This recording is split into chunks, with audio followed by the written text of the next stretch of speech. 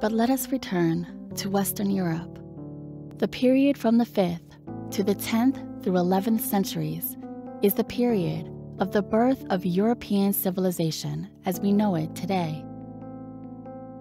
A huge cauldron in which a soup of new states, nations, identity was brewed on the coals of the great Roman Empire.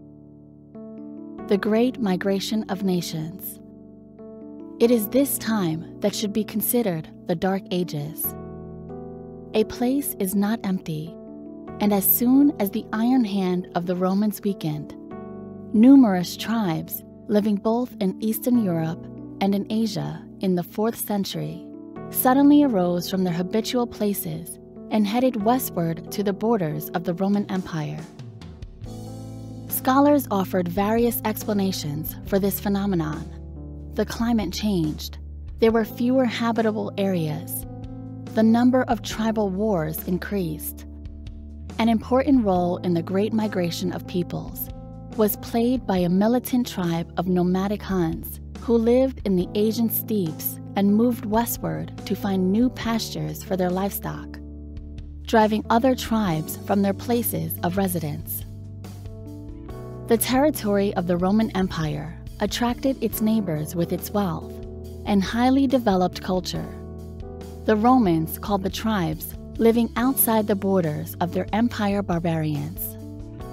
The barbarians who settled on Roman territory became actively involved in political and cultural life. The barbarians began to feel like full-fledged citizens of the empire. Throughout the 5th century, Germanic tribes settled throughout the Western Roman Empire. In the territories they occupied, the Germans founded their own states. In North Africa, a state of the Vandals. In southern Gaul, a state of the Visigoths. In northern Gaul, a state of the Franks. In Italy, a state of the Ostrogoths. In Britain, a state of the Angles and Saxons. There were other, smaller barbarian states as well.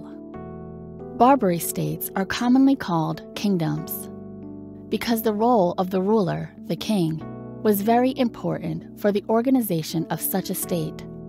Barbarian kings fought a lot, so their power largely depended on personal talents, intelligence, courage, strength, and the ability to form alliances with other kings. Thus, the Scandinavian world came into close contact with the rest of Europe. By sailing the rivers, the Danish Vikings found themselves deep inside many lands. In the first half of the 9th century, they were found in present-day Germany, France, and the Netherlands. The Nordic men fortified themselves there and made their raids on other countries from there. In the early 10th century, the Normans created the Duchy of Normandy in northern France. In turn, the Norse Vikings conquered and established colonies on islands near and far. The Orkney Islands, the Faroe Islands, Ireland, and Iceland. They discovered Greenland and came to the east coast of North America around the year 1000. The Swedish Vikings ruled mainly in the Baltic Sea and sailed as far as Constantinople along the great Russian rivers.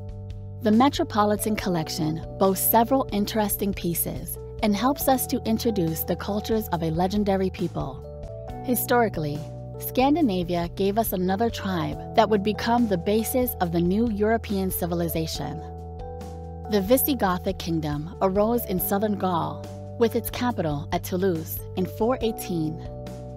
The homeland of Germanic tribes, known under the collective name of the Goths, is southern Scandinavia. From there, they moved into what is now Poland, and then through Belarus. And the Ukraine came into the northern Black Sea and the lower Danube.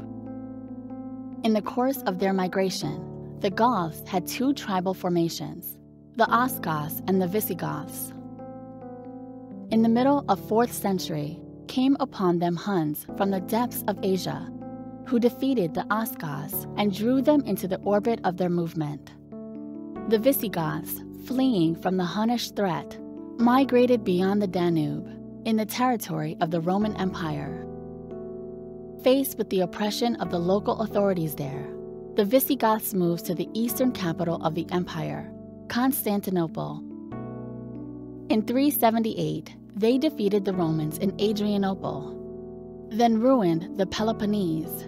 In 410 they captured and sacked Rome, marched through the southern Italy, and finally, in 418 were in the southern Gaul.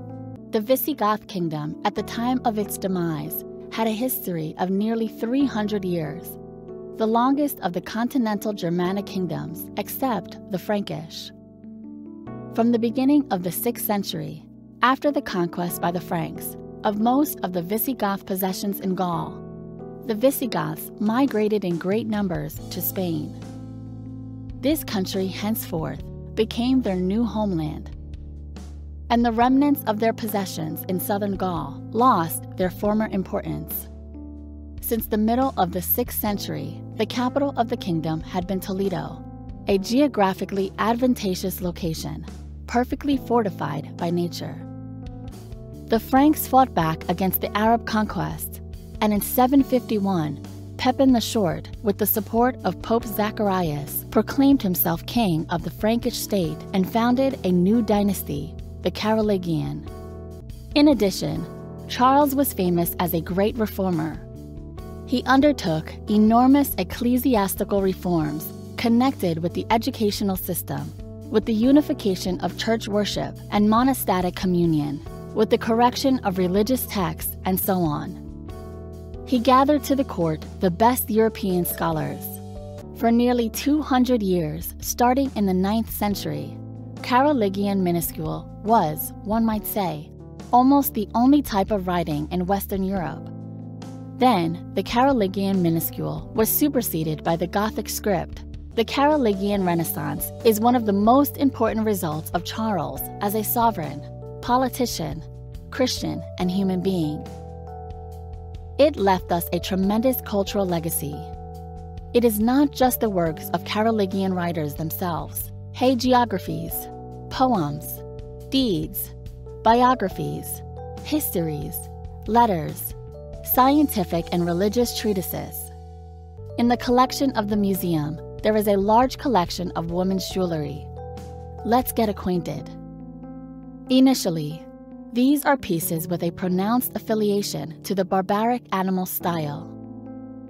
Brooch in the form of a bird, 500 to 600 YO Frankish. The dress of Frankish women usually consisted of a tunic tied with a belt from which many pendants dangled. A cloak or cape was worn over the tunic. Shoes and stockings, fastened with buckles, covered the legs. In jewelry from the ancient world to the Middle Ages, we find the hemispherical cabochon stone. The most usual type of stone cut is of the oval or round shape, one with side flat. The cabochon is more of a polished stone than a cut.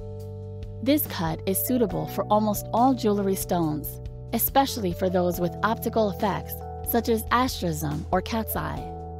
Asterism is the ability of a stone to refract light in the form of a star with many beams.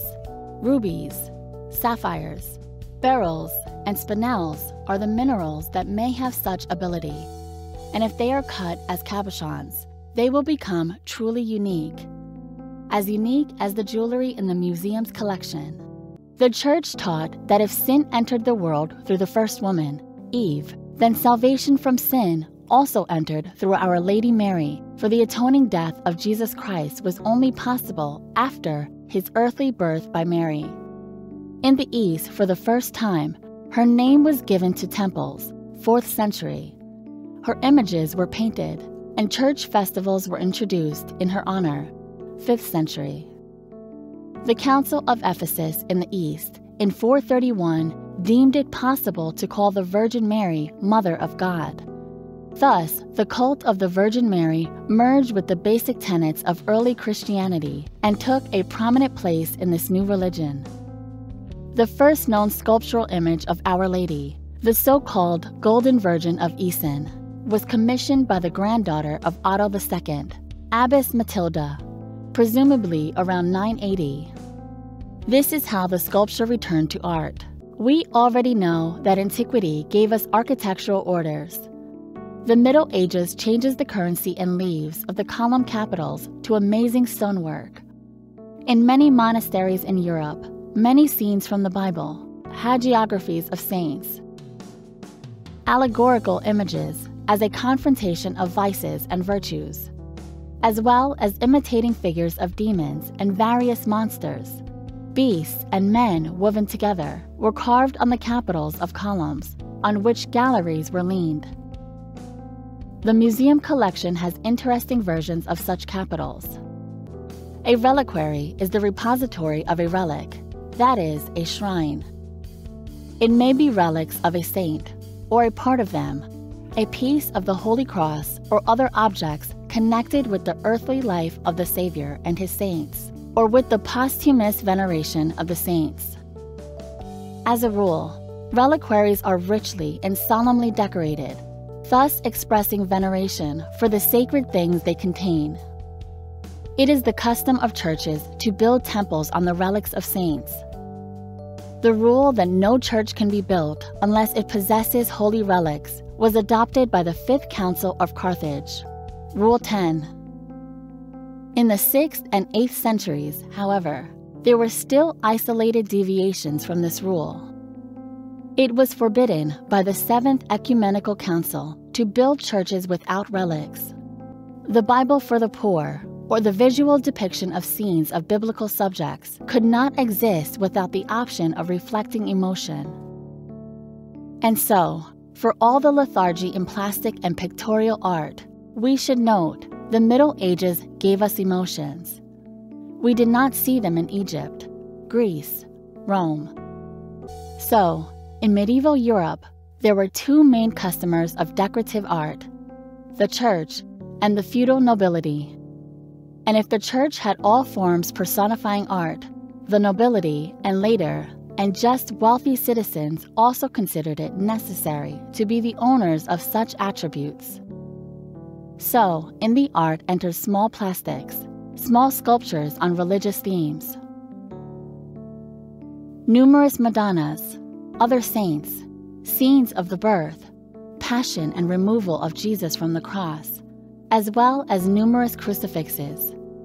The technique of making statues and figurines is very different. Casting, molding, embossing, forging, carving. Also, the materials used for production are different. Plaster, ceramic, stone, and wooden statues are popular with owners of castles and private homes. Fine statuettes carved from precious stones, gold, silver, and ivory fill interiors. We end our look at medieval art in the halls of the Metropolitan Museum of Art. Next time, we encounter it within the walls of a medieval monastery, the Cloisters Museum.